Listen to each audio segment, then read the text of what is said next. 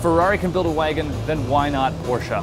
What you're looking at here is the Panamera Sport Turismo concept, and it's a look at the future of Porsche in terms of both technology and design. In terms of technology, this is a look at a future plug-in hybrid from Porsche. Now, Porsche already sells hybrids both in the Panamera and as a Cayenne SUV, but this takes it to the next level.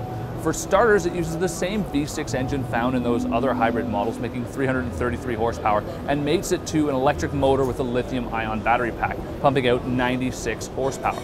Combined, it's a rating of 416 horsepower, and it's important to note that that electric motor actually produces twice as much power as in the conventional hybrids. On the performance side of things, Porsche promises this car will be able to hit 60 miles an hour in under 6 seconds.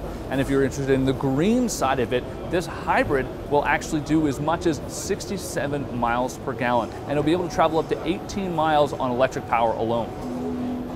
But as I said, this is also a look at the future of Porsche design. And as you can tell, this car has some great design cues. Now on the front end of the vehicle, you can see it takes away a lot of the criticisms we've had about the Panamera in the past. It looks like its own unique model, not just a stretched or fatter 911.